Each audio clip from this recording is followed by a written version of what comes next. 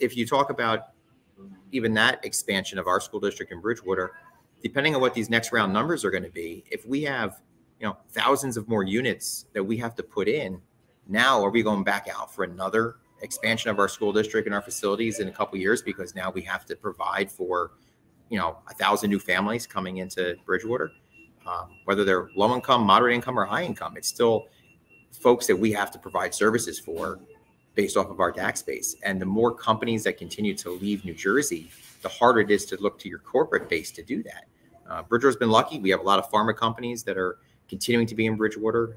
They're not the big campuses like they used to be. We used to have Santa Fe at 100 acres, and but they're still the startups. These other companies are moving in, but the tax situation in New Jersey continues to rise. These companies are going to go other places.